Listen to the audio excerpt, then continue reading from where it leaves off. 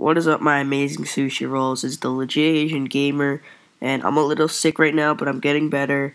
So today I'm going to be doing a video sort of comparing the RPD, Pack-a-Punch, and not Pack-a-Punch, and different things like that. So let's get to it.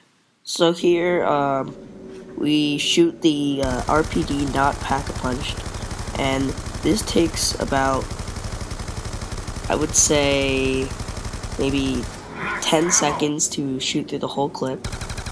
Okay, so next I shoot the RPD Pack-a-Punch. I shoot 100 rounds and it takes about 8.5 seconds. On the unpack-a-punched RPD, it takes about 15 shots to kill a zombie. And here on the pack-a-punched RPD, it takes about 8 shots to kill the zombie. Okay, so I guess for my opinion it proves that it is definitely worth pack-a-punching the RPD if you have the money. It's still a great gun not having it pack-a-punched, but I'd still recommend pack-a-punching it.